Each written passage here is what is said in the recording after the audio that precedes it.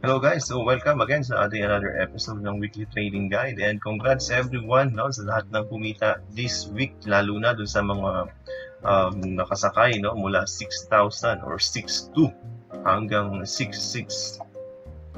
Okay, so congratulations, lalo na dun sa mga members natin na nag-join sa ating channel, na bottom out natin yan mula 6,000. Okay, mula 6,2 hanggang 6,000. So yun, eto yun. Na-touch natin ang bottom at 6,000, nag-bottom fish tayo. And ang maganda dyan is nagbigay tayo ng watch list. Diniscuss kasi natin lahat ng mga undervalued blues and sabi natin, nung nag-touch sa around 6,000 level na bottom, nag-call out tayo ng bottom dyan. Others are thinking that PSE might go lower as 5,7. Pero nag-call out na tayo ng bottom at 6,000 and we recommended na mag-accumulate mag-accumulate around 6,000 hanggang 6,200. And then mayroon din tayong video na diniscuss natin yung ating mga undervalued blues. Okay, so kung mapapansin nyo, dito nag-rally is mostly blue chips and naiwan yung mga basura and third liner, second liner. Blue chips play talaga yan. Okay, so plus we are giving a market outlook every weekends, kaya nadidiscuss natin in details kung ano talaga yung mga binabantayan natin. And last na nga na binabantayan natin is the stimulus, and nung lumabas yung news about the stimulus, so yun na, nagsimula na yung rally. That's why na bottom out natin yan around 6,000 to 6,200. Okay, so congrats sa mga nag-join sa ating channel. So if you are not a member yet, just click the join button para naman makuha niyo yung mga natin dyan, yung mga guides, So sabi nga nila, buy while others are fearful. Pero madaling sabihin yan. Pero mahirap gawin kasi may emotions ka. Okay? So yun, congratulations sa inyo. Just if you want to join, just hit the join button. Or binibigay din naman natin yan sa ating mga under ng mentorship program. Binibigay din natin yung ating mga market outlook and mga guides, lalo yan, mga MSCI. So hindi alam ng karamihang retailers yan. Pero tayo, is nagatasan natin yan, as in gatas na gatas yan yung bawat and kahit pa yung PSEI, sagad na sagad yun. And if you want to join our mentoring program, sadly close pa siya ngayon pero soon enough, antay tayo ng announcement. Pero now we are offering a free trading course for beginners. So ito yung mga topic natin dyan, and what you need to do is just click this button or link and then just register para maka-join kayo, free yan para sa lahat, and invite your friends, okay, para naman maturuan natin sila how to trade properly, okay, not just technicals but fundamentals and macroeconomics, para yung mga bottom ng index is nahuhuli natin gaya nitong last na binottom out natin, as in PSEI yung binottom pick natin, and yun, malaki-laki yung gains natin. Imagine that around 7% kung nasa index ka, di ba? So naglagay ka ng 100% exposure, for example, ang pera mo is 1 million, then gain ka na ngayon, or kung mas malaki pa, around 10M, mas malaki yung gains, and safe kasi nasa plus. Okay, so that's it, enough for the announcement. So balik tayo sa ating charting session. So ano yung ina-expect natin for the week para sa PSE? Okay, power support is 6,480 pero week. Ang strong dyan is 6,3. Okay, yan ang strong support. Currently we're testing the resistance around 6,6. Tinetest yan. Pero tingnan natin kung kaya pa kasi medyo sagad na si RSI, so pwedeng mag-pullback yan. Pero kung sakali lang na ma-hold niya yung 6,6, then our next target is 7,000. 7,000. Overshoot in the long run is 7,400, pero for now, it's only 7,000. So, pero ako, mas prefer ko na mag-pullback yan para maka-re-entry yung mga tinake profit natin. Okay, so that's it for the PSEI outlook.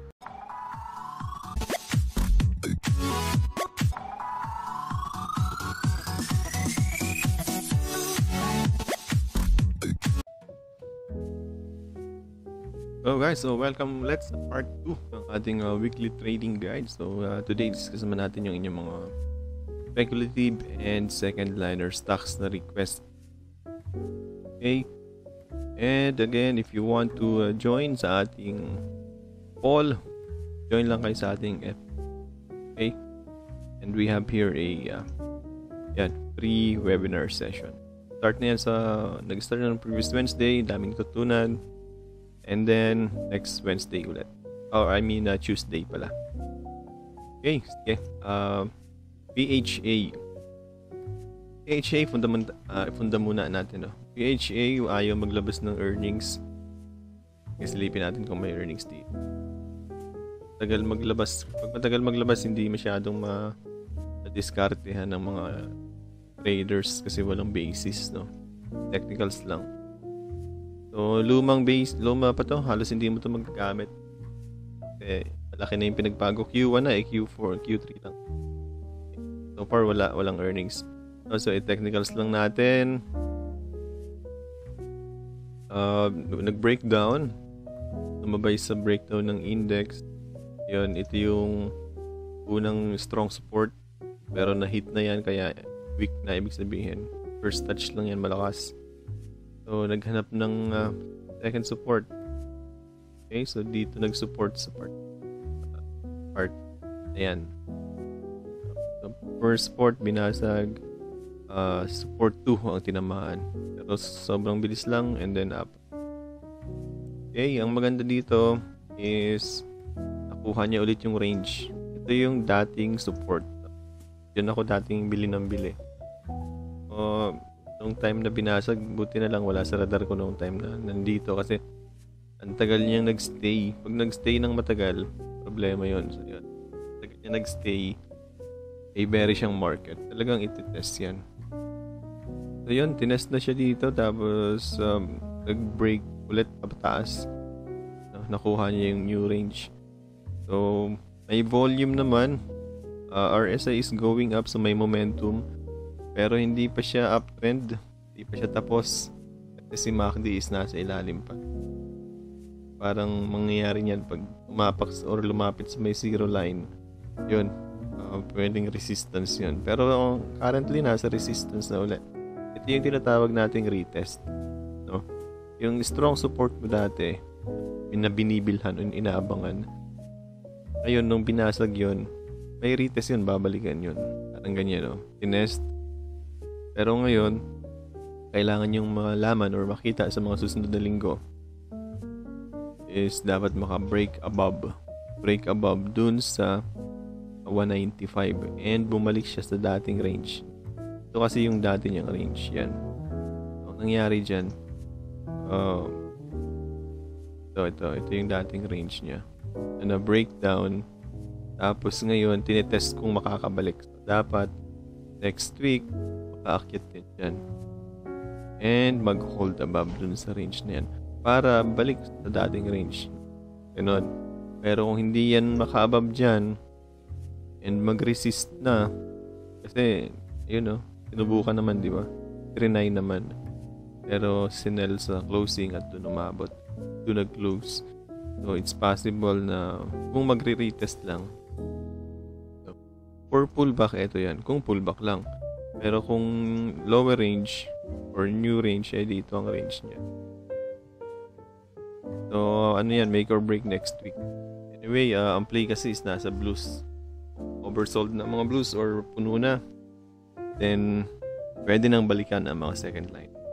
So, ang maganda rin na maghanap-hanap kayo. Lalo kung naiwan kayo sa blues, hindi kayo nakaposition sa recommendation natin around 6,000 to 6,200. Kung hindi kayo nakaipon doon, the best thing is maghanap kayo ng second liner. Mas malaki upside, yun nga lang, laki rin yung quality. So, kailangan talaga magaling ka mag-trade. And patience, no? Walang force trade. So, yan. Make or break next week. It's either makakuha yung dating range or dito na sa lower range. Pero for now, yan yung tingin natin. Fundamentals, walang makita. Walang update. Let's see dito kung meron. Ano meron dito? PA. Yun, tama lang yung buy dito. Daming buy signal, dalawa. Dito may buy signal din, pero kaya nagkaroon ng buy signal kasi yun, tumaas yung kulay. Parang change ng trend. Pero Still, mini trend lang kasi nasa ilalim ng zero. Parang ganito lang yan, oh. Change na dito. Nauntog doon sa zero line. Balik. Yun, kaya medyo ma-weak. Pero ito, tama tong signal na to. Yung buy entry. Ganito talaga pag may system. Okay, so yun yung buy entry. Ngayon is nagiging green, no? So, okay na. Tama lang yung analysis natin. Kapag nagstay yan na green or nagstay above sa 195, so balik yan sa dating level. Pero pag yan ay konting green lang, parang ganito, konting green, tapos nag-red ulit. I-downtrend na yan kasi ang kapal na nung red cloud. Okay? Yan yung so far sa ngayon. No? Pero sabi dito, kung nag-buy ka, then you are not selling anything for now kasi wala pang sell signal. It's up to you kung i-take profit nyo yan dito sa, kung dito kayo bumili kung i-take profit nyo yan dito, mas mabuti or depende sa inyo kasi resistance yun. No? So, much better na may partial taking profit ka para may pangbili ka sa deep or kapag nag-breakout, edi buy back. So far, sabi na system is hold. PHA. Next is 80. Let's see si 80. Yun. Inert natin to ng Wednesday and sabi natin, risk on kung gusto nyo. Kasi nasa support. Ito yung support yan. Support, breakout sa support, retest. And then last Thursday, nung tinanong nyo nung chart natin is, sabi natin is, testing the support kapag nag-hold, good entry. Kapag nag-breakdown, cut. So, low risk, high reward. Yan. And personally, meron tayo dyan mismo sa chart natin na yan. No? Last Thursday. Now, ang resistance natin initial resistance is mayroon dito. Okay, 478. 718 or 781. Pero weak lang yung resistance na yan. Ang malakas na dito pa rin syempre. Yan, pa rin yung resistance. Let's see yung trend line. We are seeing a trend here. Yan. So may trend line. And tingnan natin kung kayang i-break. Mukhang sasakto yan dito. Kapag gumapang to paakyat, baka sumakto dito. Dun sa trend. So, parang break of trend, then you can see 8.7. Pero kung hindi mag-break of trend, baka mag-range lang. Pero, so far, ganda ng volume, solid yung volume niya, above average. MACD mo is hindi naman nag-below, di ba? So, it's a pullback. Sinasabi ni MACD pullback yan. Okay? RSI is 52. So, may momentum pa rin. Ibig sabihin, buhay pa yung uptrend. Hindi pa patay ang uptrend dito. Kasi sa indicator, sinasabi niya, buhay pa yung uptrend. Solid pa yung rally. Kaya nag-pullback lang. Yun ang sinasabi ng mga indicators natin. The chart naman is ganun din. Tumama sa support, nag-bounce. So, that's it. Let's see sa funda nito ni 80. Ayun, ito yung solid ang earnings, 1,000, 1,200. Ganda ng balance sheet. Profitability ratio, although hindi masyadong maganda yung net working capital or yung equity current ratio. Masyadong maganda pero okay lang kasi solid naman sa earnings. Let's check na. Annual is up ng 117 million. Let's see dito yung annual niya. Dito is negative pa nga siya, negative, pero dito up siya ng ganung kalaki. 117 million. So good for annual, no? Q1 is mas malaki, 1,243 or 20M. Malaki pa sa annual niya. O tama, malaki pa sa annual niya. Or 20M. Check. Q1. Negative siya dito, Negative 36 million. So turnaround pala to. Turnaround story talaga to si 80. May nabasa lang ako news about China, parang not sure pero I think bad for mining sa Philippines. Pero so far, kung ang catalyst mo is its earnings, solid yan. Pullback lang talaga. Okay, let's check it.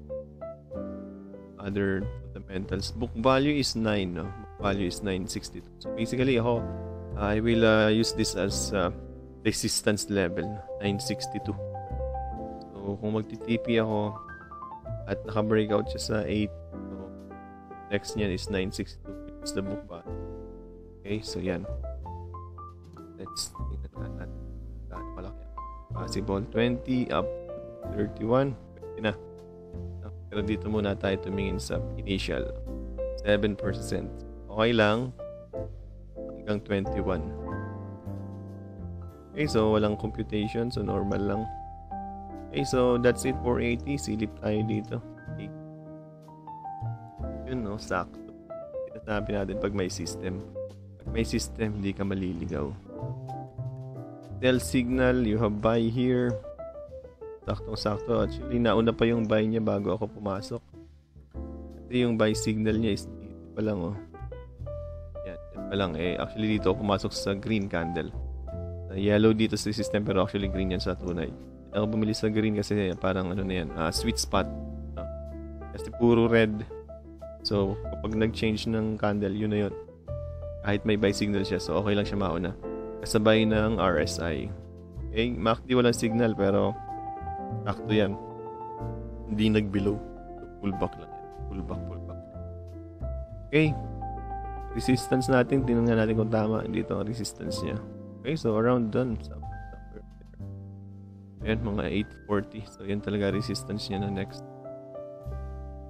Okay, so sabi ni 80, sabi sa swing ni kay 80 is buy.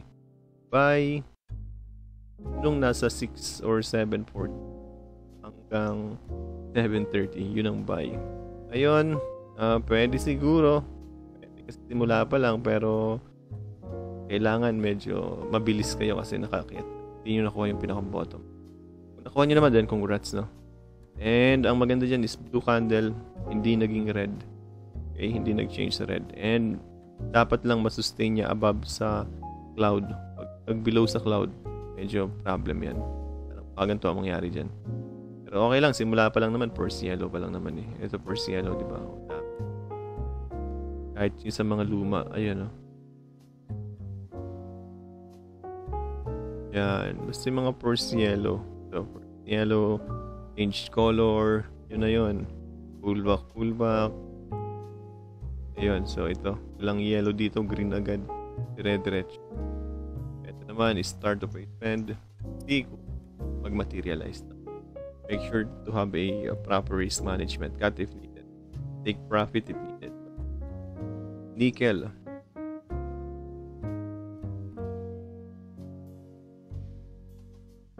Isin muna natin yan. Yan. So, Nikl is a sideways, no? Malaking sideways to. Yan. Pero meron siyang binubuo na pattern. It's triangle. Asan na yung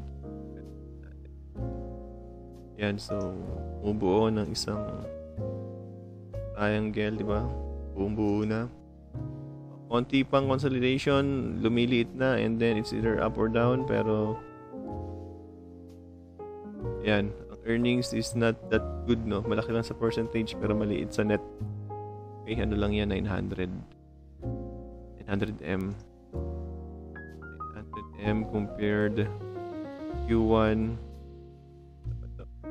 900, Q1 68. Okay pala. Okay din, laki. Compared sa 3Q. Dun siya maliit. 3Q niya is 2.3 billion na siya kasi. Ngayong Q1 biglang almost half 50%, diba?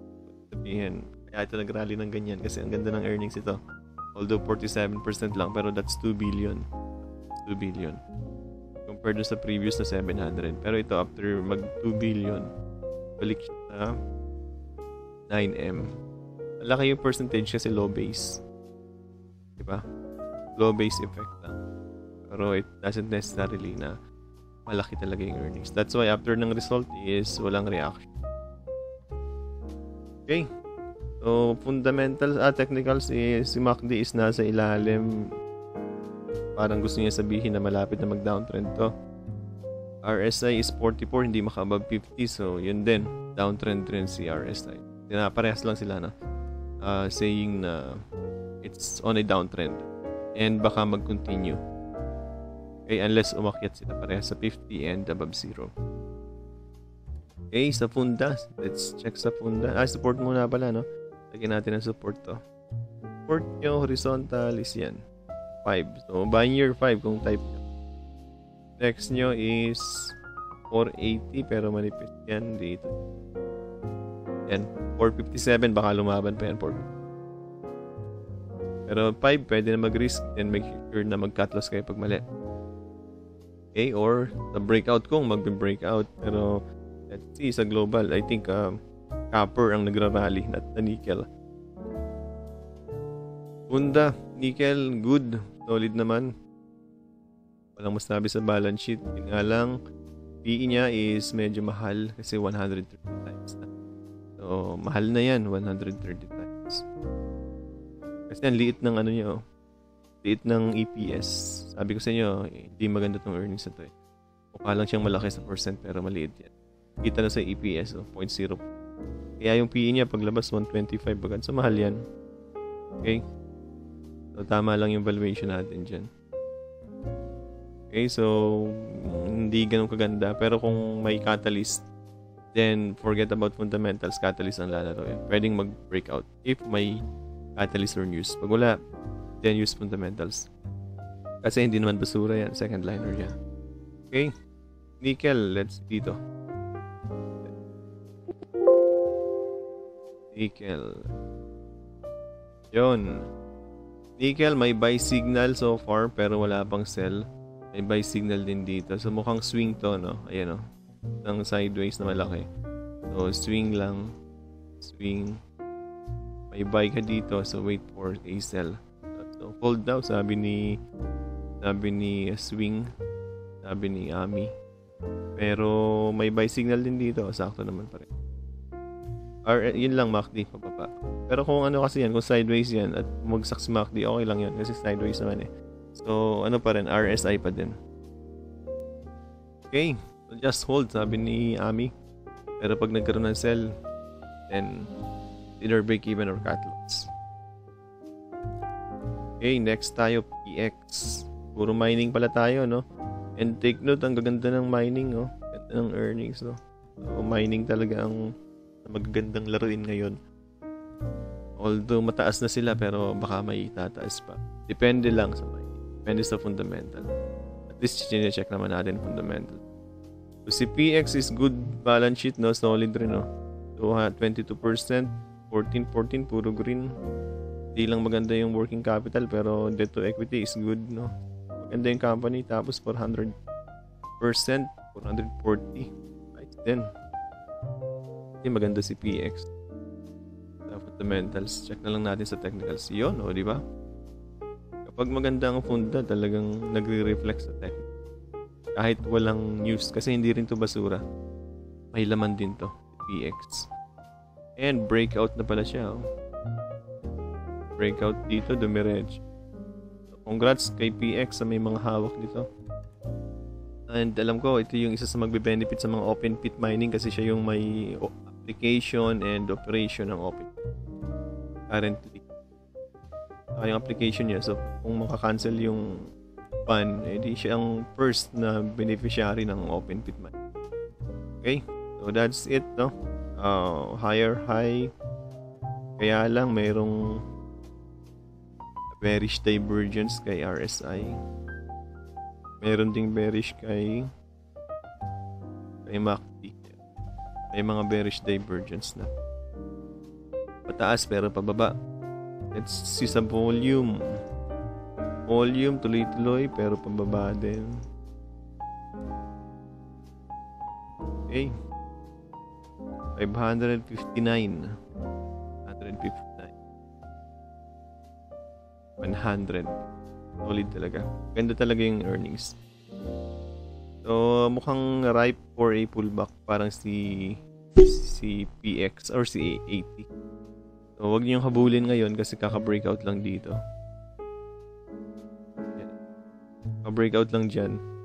So, not necessarily na habulin niyo pa dyan. Dapat sa breakout kayo or sa pullback. So, basically, ang kanyang pullback is near EMA 20. So, dun yung abangan pag bumagsak EMA 20. So, So, wag ngayon. Kasi mataas. At saka may mga signal na ng bearish divergence. So, congrats sa meron. Pero, TP-TP partial or trend follow, lagyan nyo ng EMA 9. Yan. So, yun yung pwedeng gamitin as a trail stop. No? Pag nabasag si EMA 9. Parang ganito. Pero, ito nabasag pero nag-support. Pwede yan for short-term traders na EMA 9. Okay, for swing trader is EMA 50 at 20. Okay, so that's it. Good fundamentals, good technicals, pero not a good chart for entry position. No? Dapat abang sa pullback. Let's see dito kung tama. PX.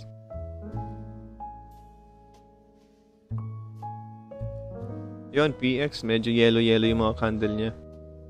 Parang may something na sign. Okay, so ganun din, no? Ito, may sell na dito kay RSI dito. Then, wala pa dito. So, sideways kasi si RSI, kaya medyo tricky. Dito, may sell na din dito. Dami na, no? Parehas lang, tama lang yung manual natin. May manual natin, may mga bearish divergence, may mga sell signal. Pero sa swing natin, so far, walang sell signal, no? Kahit sa... May buy, ito yung buy niya. Around, magkano pa to? 4 pesos, 4.50, mga ganun.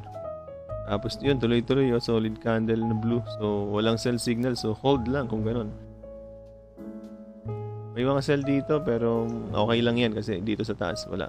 Much better na may hawak kayong PX, so no sell signal yet. Just let it fly, no? Let it rally. Just ride the trend. Pag may sell signal, check natin and then I let you know. So for now, sabi ni Ami is hold for PX. Okay? Hold for PX. Kung natatakot kayo sa mga bearish divergence and sa mga sell signal, then you can take profit pa konti-konti. So wag ubusin. Kasi sayang kung tutuloy-tuloy pa. Kung kinakabahan lang kayo kasi baka malusaw yung gain nyo, then don't forget to partial sell or partial profit. That's PX, no? BSC. BSC, may earnings na ba? BSC, Q1, yun. 57% pero negative 15M. Tignan natin sa nakaraan. Negative 36, so lumiit yung kanyang lugi. Pero in other words, lugi pa din. Okay? Mukhang nagbo-bottom out. Kaso bottom out na tuyo. Dapat bottom out na may laman. Okay, so resistance nyo is EMA 20. Ayun, nababangga-bangga. Currently, nasa EMA 20 siya, gustong mag-breakout. Magkakaroon lang yan ng momentum pag nag-above EMA 50. Medyo maiiwanan talaga ang mga second liner, lalo ang third liner.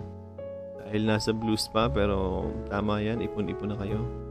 Kasi pag natapos yun, itong mga ganito naman ang kasunod. Yan, so you have here a Darbas box range. Kung range trading to, make sure to buy at 0.75. Yan yung buy. And to sell at 0.85, so you have 12% up. That's the range trading. Habang inaantay nyo pumutok. Dahil hindi pa tapos sa blues. Yan. Okay, so kung makaka-breakout naman, in case maka-breakout, so you have another range dito. So yan yung next range. So kung magbe-breakout, no, bawa, napili mo sa support. 20%, okay na din. So yan yung next resistance and next possible range. For now, yan muna kasi hindi pa nila time, no? Pero malapit na yan, malapit na. Back to speculations na pagkatapos ng blues. Pero for now, yan muna sa BSC sa technicals niya. Support is 75. Resistance is 85. Second resistance is 91. Okay? BSC, solid fundamentals, no? Pagdating sa balance sheet. Walang earnings, hindi baka hindi pa ganun ka-operational yung mga. Pero, tignan nyo naman to. Current ratio. Laki. Daming pera. Daming pwedeng pondo sa project. Maganda. Debt to equity, walang kautang-utang halos of point. Imagine that. liit ng utang, daming pambayad. So, pwede yan kung sasamantalahin nila. Baka nag-aantay lang to ng timing. Nakaporma siya nakaporma yung kanyang mga PE, negative na dito. Pero ito pa lang, okay, let's dito kung meron PSC yon, may sell. May buy, may sell, tapos walang kasunod. For now, I suggest na wait for a new buy signal. Sabi ko sa inyo, ang buy niyan is around 75. O, tanyo to. 75 naglagay ng entry. Next range, pag bumagsak ng 75, you can try to expose something or something. Okay. Next is 75, next 67 or 5. Kaya naman pag nabutas yung 65, pre-call yan. Call sa 50. Kaya, ingat. Pwede mag-speculate basta may cut. Hindi tayo nag-average down sa mga second liner. Use lang tayo nag-average. Pwede rin naman dyan, kaya lang dyan kayo mauubos ka. And hindi yan bumabalik kasi. Pwede bumalik, it will take years. Like good chips na pag bumagsak, months lang pwedeng bumalik kasi may value. Lalo kung ang binili mo is value stock, may laman, tapos bumagsak lang for rush. On average down kasi it will snap back. May value yung company, unlike this speculative. Kahit maganda pa ang kung wala namang valuation, puro NA. Walang reason to fly or to return to its normal valuation kasi nga, first place walang valuation. Okay, so that's BSC. Sabi dito is sell and wait for the buy signal.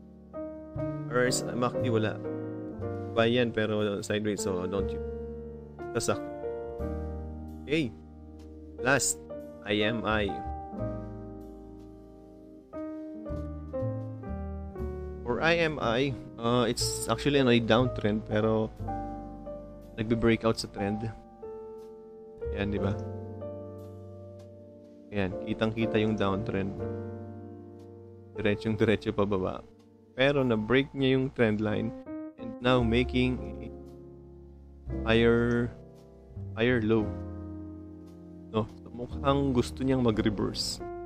Yun ang nakikita natin dito.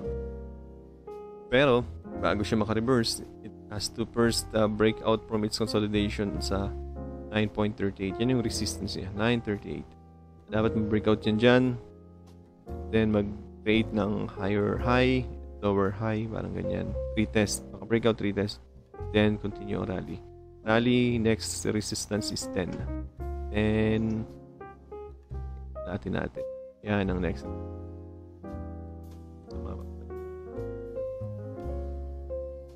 Yan. Bakit resistance? Ayun o. Resistance yan dito. Nag-breakout, then nag-support konti. Diretsong breakdown. So, ito na yung ngayon, no? Resistance ito. Pati dito. So, resistance talaga yan. Kung reversal ang hanap natin, dapat breakout, then retest. Pag nag-retest, pwedeng re-entry. Or pwedeng entry. Resistance is ito. Okay? So, kati natin. Kung ngayon, you have only 6% upside. Kung magtutuloy, then you have up to 19. In terms of earnings, check natin to. Earnings niya is 117%, 47M. Okay? Dito sa nakatipas is low base. Negative 1,000, negative 280. So, kaya nag-positive siya kasi low base. Pero actually, 47M lang. Maliit yan. Compared sa 3/4, ang 3/4 niya or 3rd quarter niya is 463. Kaya ngayon is only 47. So, pababa. No? Pababa. Ito negative din. Annual, negative siya. Pero yung Q3 niya kasi is sobrang ganda. Ito yung time na nagkaroon ng mga parang yung nagkaubusan ng technology ng mga ito yung time na yun. Kaya sumipa yung earnings niya. So far, ibig sabihin ngayon is bakit lumiit? Baka hindi na ganun masyadong in demand or hindi na masyadong may shortage. Pero I heard news sa Taiwan na may shortage ulit. And ang supplier kasi nun is yung like IMI nagsusupply doon. So parang may challenge na naman sa kanila. So somehow if you disregard the earnings and factor in the news, so baka naman may surprise ulit sa third quarter. Or gaya ng third quarter, the second quarter nito kasi we are in a Q1. So malay nyo naman, may surprise ulit. Like, so basta continue na magbasa ng news, lalo kung IMI type nyo, then basa kayo about mga electronic, EV, and export. No? The technicals is downtrend pero gusto mag-reverse ni MACD. So, subukan natin, bigyan natin ng chance. RSI gustong mag-uptrend and gusto umakyat. Okay lang naman, no? Tingnan natin, dapat ma-breakout muna to. Na-breakout yung 93, 9.35. Yun, pwede na. At least may momentum na. Okay, silipin natin dito sa fundamentals. Okay, so halos walang earnings. Lumalaban yung company. Ayala kasi naman to, kaya kayang lumaban. Maliit ang debt, okay lang. Hindi sobrang ganda, pero okay lang. Up naman ang earnings, pero sabi ko sa inyo, medyo tricky. Up, low base lang. Hindi positive, kaso negative BP. That's why ang PE niya is negative 21. No?